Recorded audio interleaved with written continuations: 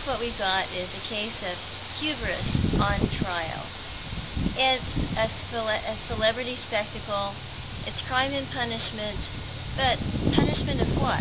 It's similar to the O.J. spectacle, where you have helicopters following the white van, but it's different because obviously the gravity of the crime is significantly different.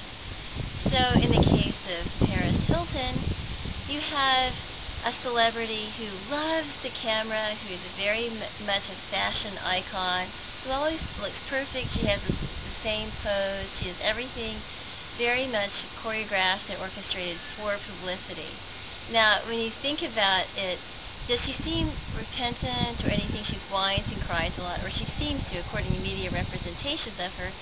She's definitely the kind of the prototypical princess who seems to have the life of luxury. She's an heiress. She's everything. And she's also a little bit proud, or it appears to be. So the hubris, the arrogance, the unwillingness to feel the pain of anybody else, the narcissism, the solipsism, the extreme self-absorbed appearance of Paris Hilton.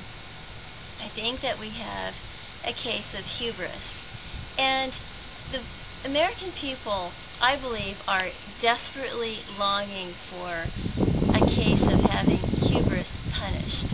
Why is that?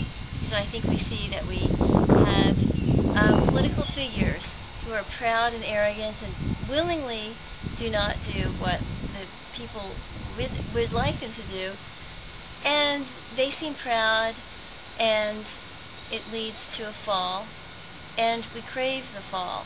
Now, I mean, who fits the bill? Paris Hilton. And she's kind of not doing anything to help herself, which probably makes the hubris even more extreme, and the public all the more gleeful. So, there's my analysis. Paris arrested, hubris on trial.